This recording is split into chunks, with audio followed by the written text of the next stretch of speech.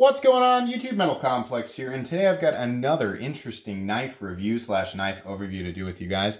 This is the Giant Mouse Ace Vox Anso Clyde. I have no idea if I'm saying that in the right order. In any case, this is an awesome knife, one that I am about to give away, actually. Real quick here, I want to let you guys know that this knife was actually donated specifically as a giveaway knife a long time ago by Mr. Spirited Whiskey. This was actually one of, if not my very first interactions with Mr. Whiskey, who has become a very a good friend and an awesome supporter of the channel. He has provided many knives for review. That's his Instagram tag, by the way, so give this guy a follow on Instagram. Great guy, and he said, hey, I want you to have this, do a giveaway. It's brand new. I've got the box. So thank you so much. That will not affect my ability to give an honest review. I always give honest reviews. It feels weird to not be honest about folding knives as you know, as dedicated and as passionate as I am about folding knives. So I'll always give an honest review. So what's this about a giveaway? What do you mean? Well, funny you should ask. What a fantastic opportunity to talk about this yet again. We're at 77 patrons, or 3 patrons to go before I do a giveaway for both of these beautiful knives. The Mazarine Nimrod in carbon fiber and CPM 20 CV, or actually, I'm sorry, M390. They're the same.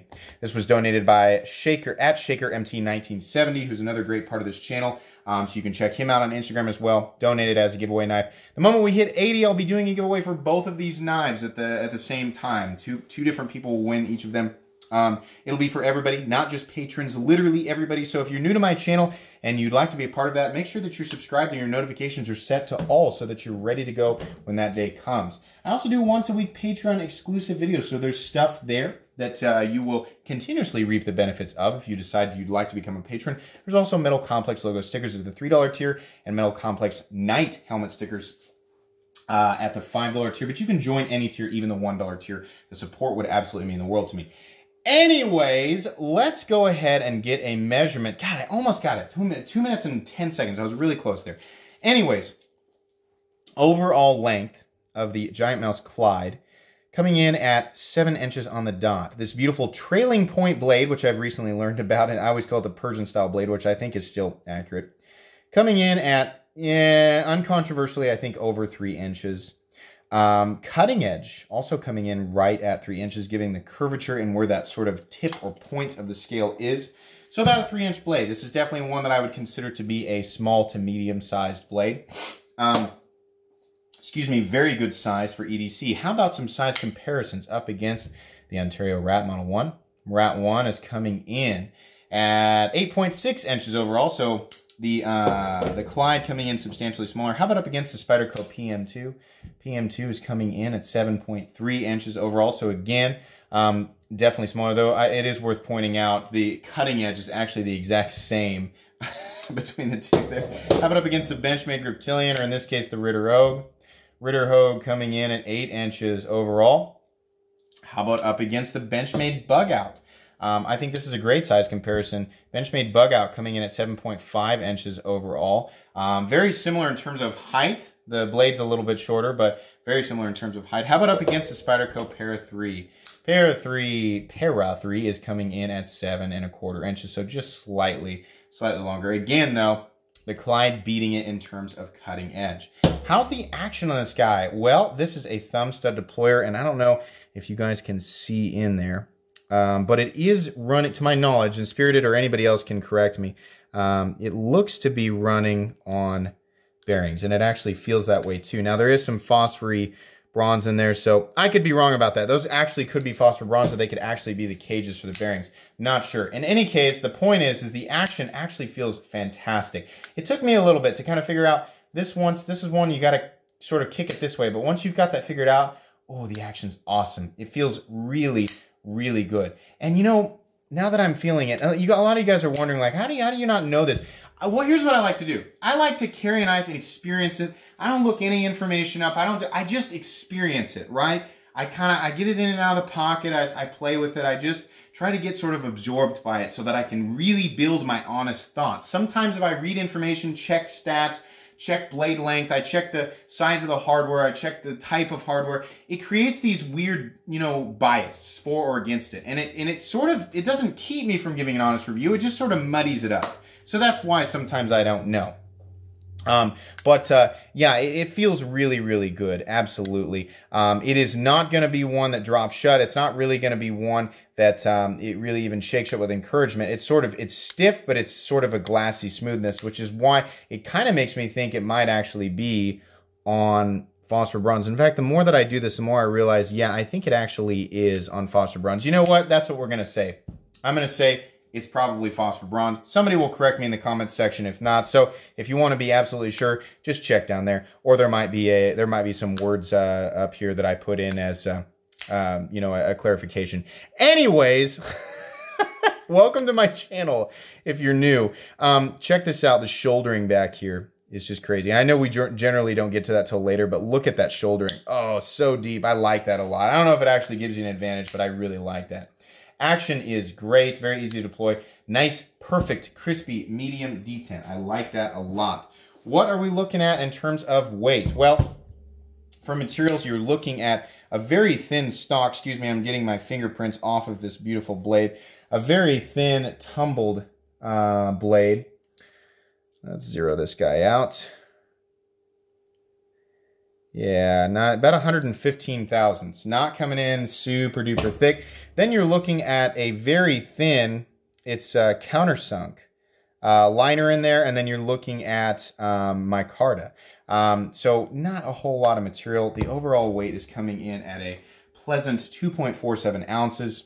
Now, most people, unless you're like a hardcore, you know, basic bug out guy, and you absolutely have to have your pocket knife at under 2 ounces. Most people are going to be very happy with that. It's under 1 ounce an inch. A lot of people like to go by that, so there you go. No issues. It also has a wonderful carry profile. Wonderful. I mean, it's thin this way, it's thin this way. You can't touch the blade. It's very, it's just easy. It's very pocketable. Excuse me, my phone's going off, so there may have been some shaking in the image there. But up against carry profiles of knives that nobody seems to complain about, you can see there, it's much better. And it's substantially thinner than even knives like the Para 3. Even a knife that has a carry profile like the Bug Out, it's actually going to be even easier to carry in terms of overall profile than the Bug Out.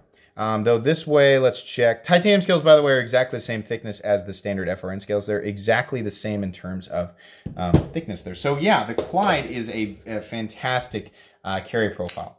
So there are two variations of this guy. This particular one, right now, I believe is sold out, at least on Blade HQ. It might be available somewhere else at the time of this video, so check the date on the video. There are two versions. There's this sort of, I'm sure they call it OD. To me, it sort of looks like just sort of a light tan, like a light brown. It's really nice, looks kind of aged. It's very classy looking. Micarta, and then there's Black G10.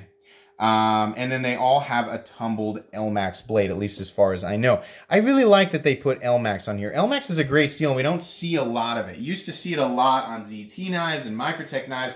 You don't see it as much anymore. I believe the LMAX is, I believe LMAX steel is optimally hardened between 60 and 61, like many super steels. It is powder formed. Is LMAX Bowler? Ooh, I don't know. I think it is. I'm not 100% sure. It is very edge retentive, and it is, I think, slightly tougher than S35VN while still being stainless, but I could be wrong about that. It's right there. A lot of times you'll see knives that transition from S35VN to LMAX or from LMAX to S35VN, and I believe it's because they're similar in terms of cost from a manufacturing standpoint, and they're very similar in performance. I think LMAX is a little bit better in terms of edge retention. A lot of people really like LMAX. In fact, when it's heat treated properly, you'll read very few negative things about LMAX in general. So, great steel. Let's take a look at this trailing point blade.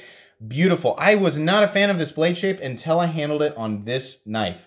This knife really grew on me. It's an awesome blade shape, lots of belly, very slicey, absolutely very, very slicey blade shape. The downside to this is that you come to a very, very thin point.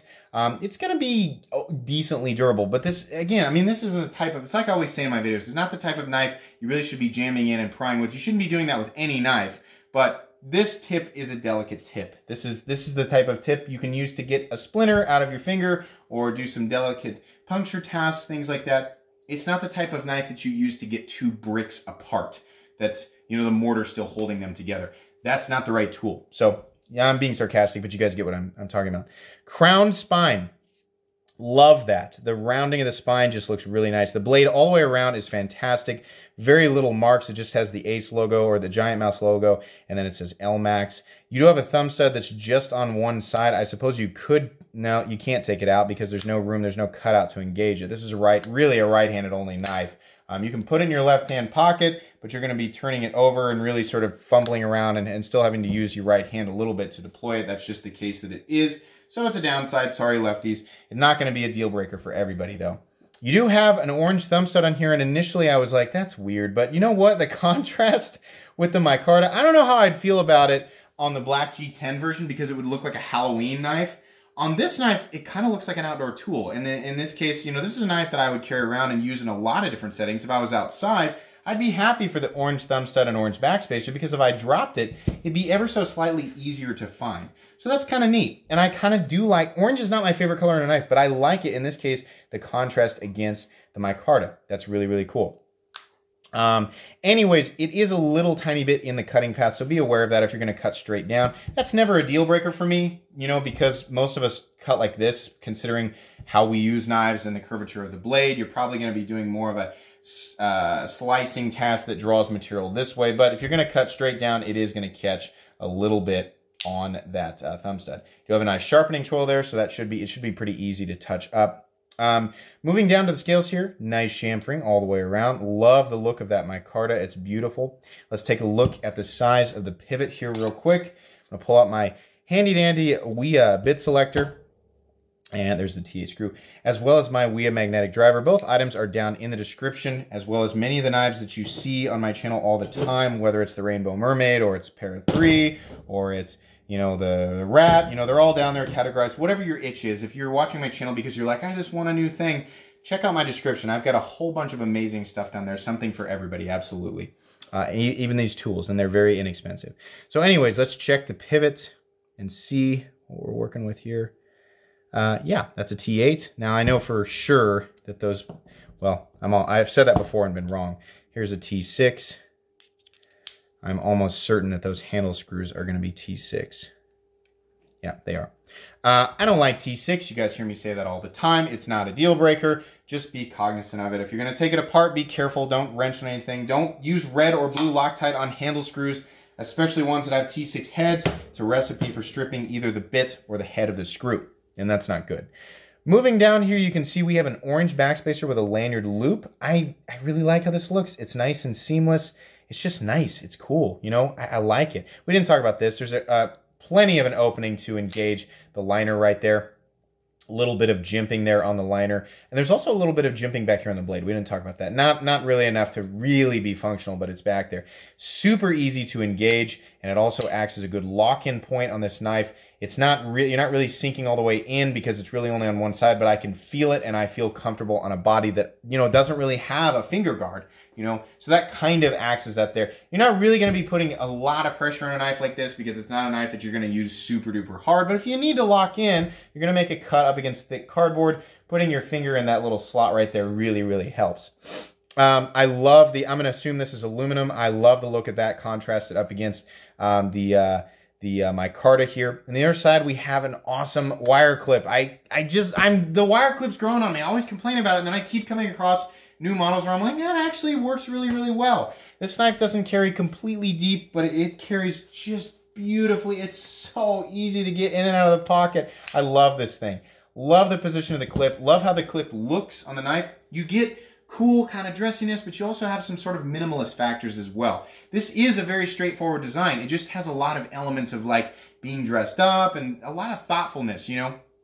So anyways, moving on here, the rest of the knife is pretty much the same as the front here, except you have a non-adjustment side pivot, just sort of a rear dressy side of the pivot. Not really dressy, you know what I mean. There's no adjustment head for it. But yeah, everything is just great. I can get my whole hand around this knife, and that's because there's not a flipper tab or any real finger guard there. You know, on the downside, you do have to be cognizant. You can easily run your fingers up on that blade, and that is a very sharp blade. That will definitely do a number on your hand, so be aware of that. There's not really any sharp corners to speak of, you know? So, I mean, on the whole, there's not a lot of downsides to this knife. I don't like the T6 body screws, but okay, whatever. Very simple construction. You can see there we do have the countersunk liners, which is helping out in terms of overall thickness while still keeping its structural integrity, which is important on a small knife.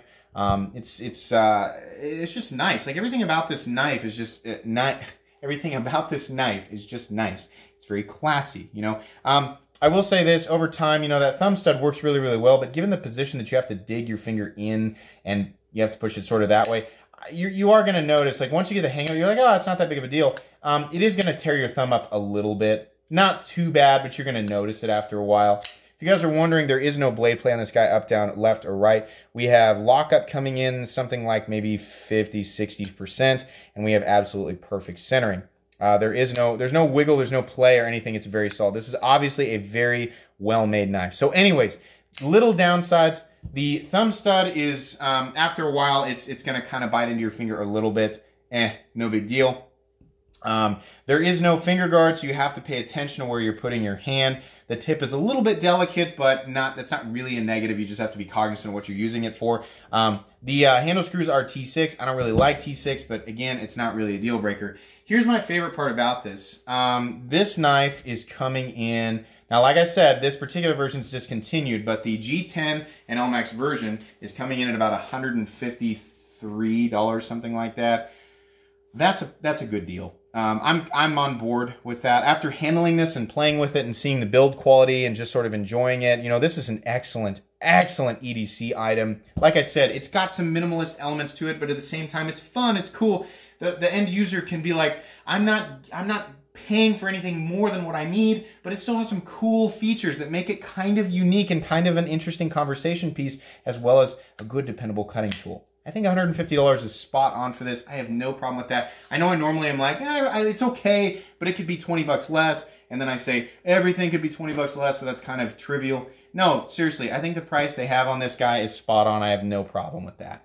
So you can pick it up for yourself, or you can just wait until I inevitably, the reason I'm doing this review this week is because I feel like I might hit the giveaway mark this weekend, in which case there will be, the giveaway will go up on Saturday and you'll be able to enter, and then we will draw for it exactly 1 week. But check the date on the video. Obviously, if you're watching this 2 years in the future, then none of that's going to be relevant. So check that out. If you're not subscribed, make sure that you're subscribed. Make sure your notifications are set to all so that you're ready to go. But anyways, I think that's going to be pretty much it, guys. Again, thanks so much, Spirited Whiskey, for donating this knife to the channel. This is awesome. I really like it. It's going to go on my most recommended knives playlist. Absolutely. If you enjoyed this video, please leave a like. If you'd like to check out my other content, I do, of course, have lots of videos of knives that are either expensive or inexpensive that I do or don't like, so check those out. And if you enjoy all my content, go ahead and click on this Metal Complex logo right here and subscribe, because there's definitely more coming. Thanks again for watching, everybody, and have a great day.